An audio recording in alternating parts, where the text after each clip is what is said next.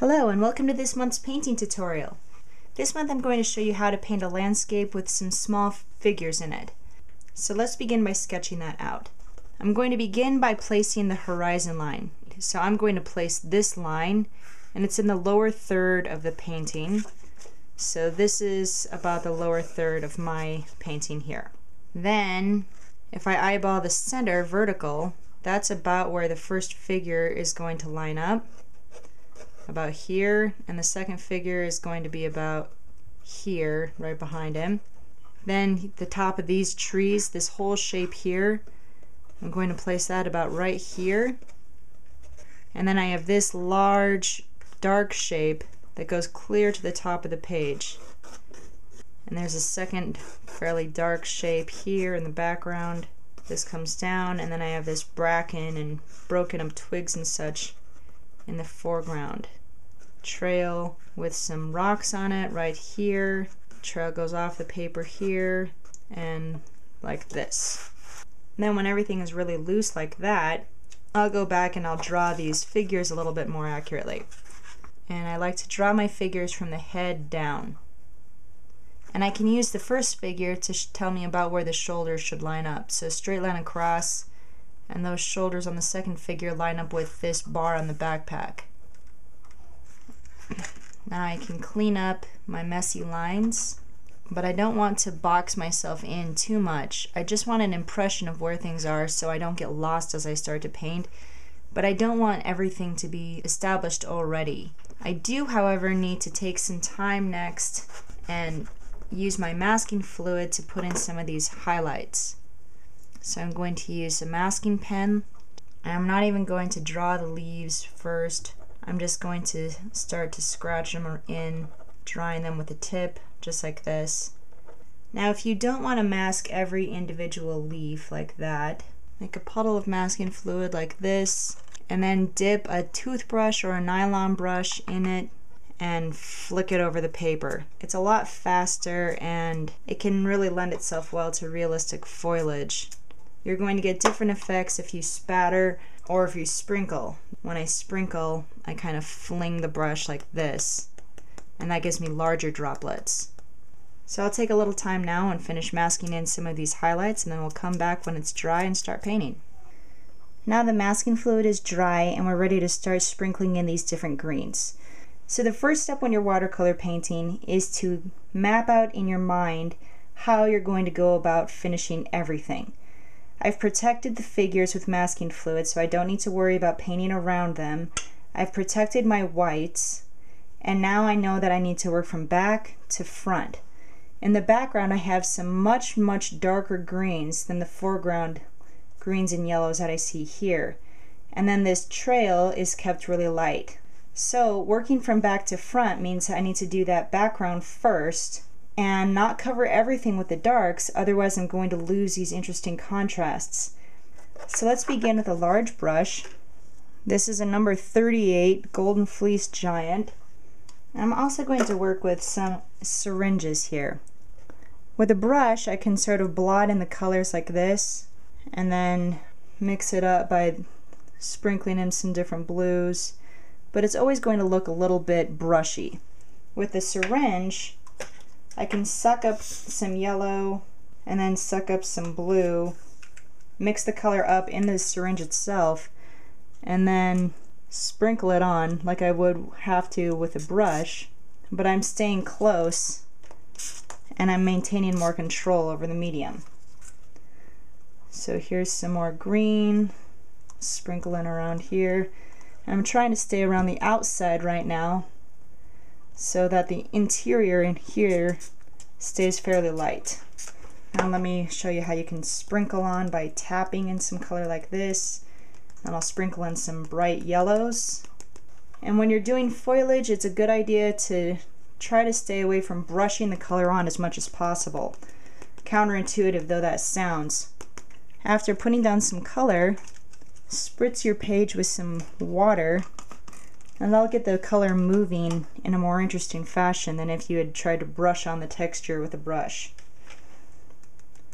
I'll put in some more darks. It really doesn't matter what you use for darks. Purple works well, indigo, some dark greens. But the point is that you let those colors mix right on your page. Don't worry about being messy.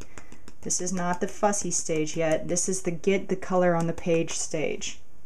And you can actually pick up the paper and start to move it around to help those colors move as well.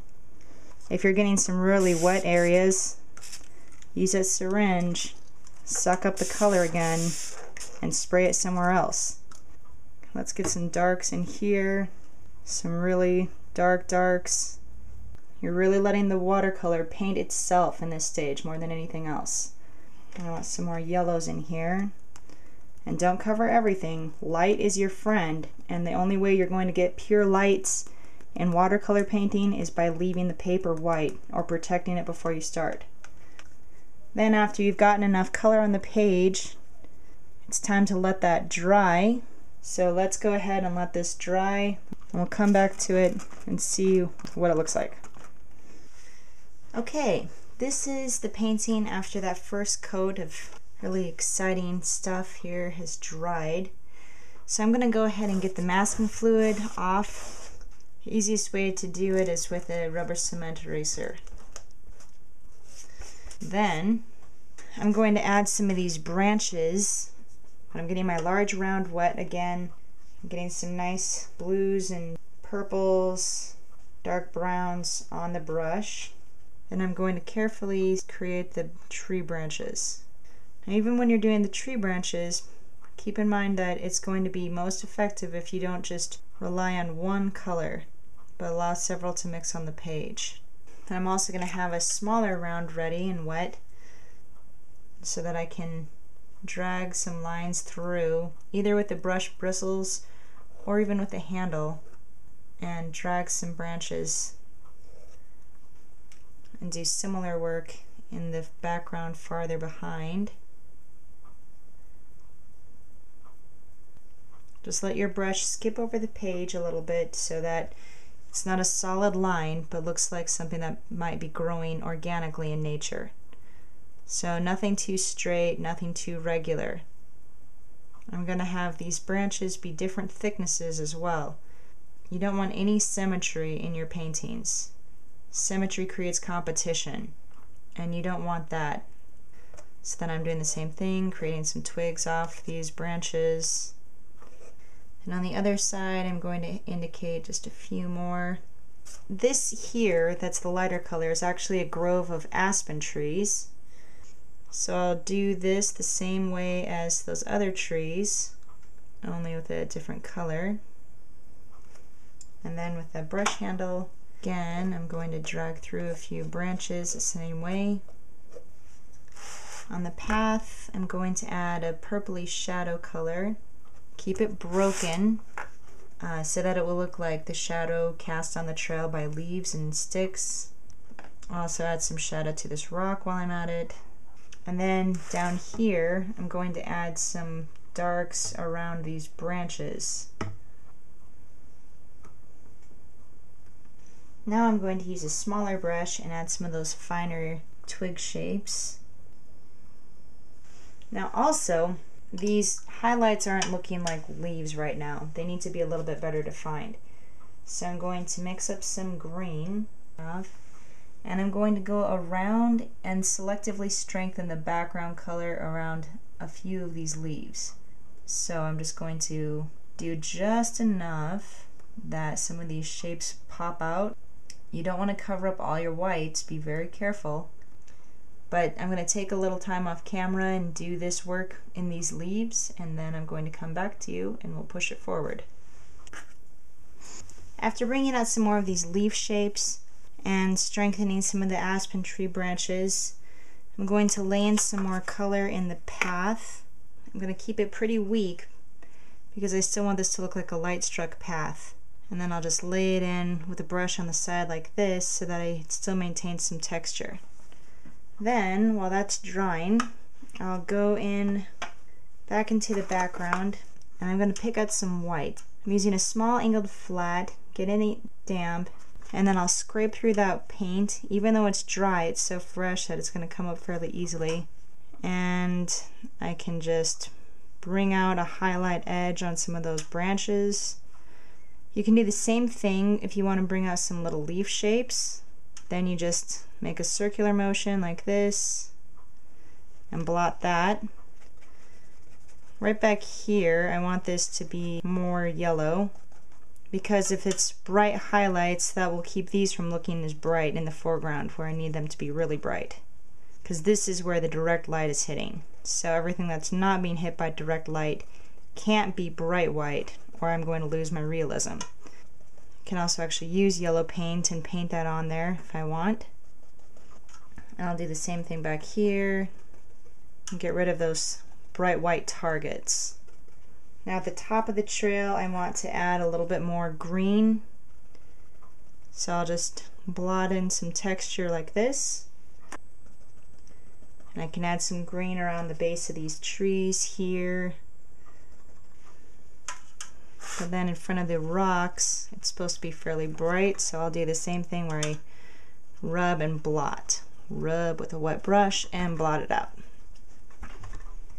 Now here in the foreground on the path, that's pretty dry now, so I can use a small round, and I can either paint in some small delicate shadows just by connecting some of the dots that got away from me when I was flinging earlier, or I can fling on some more dots just like this, and that will give me some nice dirt.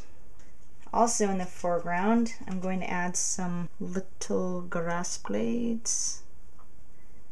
I'm using a rigger brush and just start at the bottom and fling up with one little motion. Make sure that you keep these delicate details in the foreground. You wouldn't be able to see them back here realistically. So you want a variation. You want some loose, frantic, excited, energetic patches, and then you can take your time and develop some details where you would logically see them in the foreground, in the characters. Bring out a sharp edge here and there and lose the rest of your edges so that you have a give and take, a push and pull of soft and hard, contrast and low contrast, brights and darks, all going on in the same piece.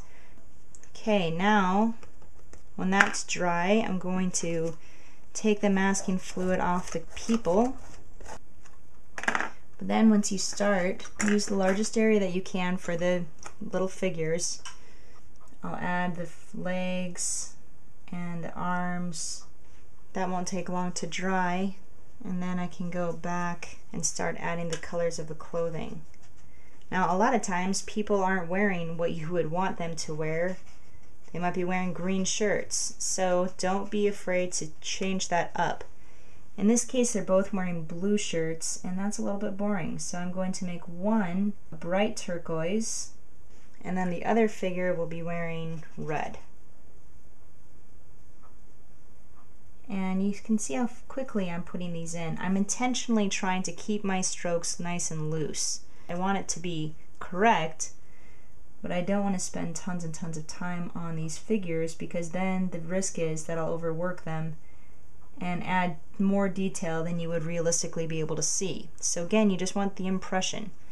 So I'm going to take a little bit of time off camera, bring out a few more of those highlights using that rub and blot method, maybe sharpen up a few details here and there, and then I'll come back one last time to show you how the finished painting turned out. Here's the finished painting. There's the top and the bottom. So really, at this stage, you can see that after that first really loose, exciting step, half the painting was done. And now the finished piece has a nice contrast between high detail work and some really nice loose stuff in the background there. So it turned out to be a nice piece, and I think you're going to enjoy painting this one at home. I'll upload the reference material for you so you can try your hand at doing a nice, really loose and fun initial wash with lots of color. And just don't forget to protect your whites and protect those figures so that you can tighten up the details in those areas without too much hassle after that energetic background is dried. So that concludes this month's painting tutorial. I hope you've learned some techniques that you can take back to your own studio. And as usual, I thank you so much for watching.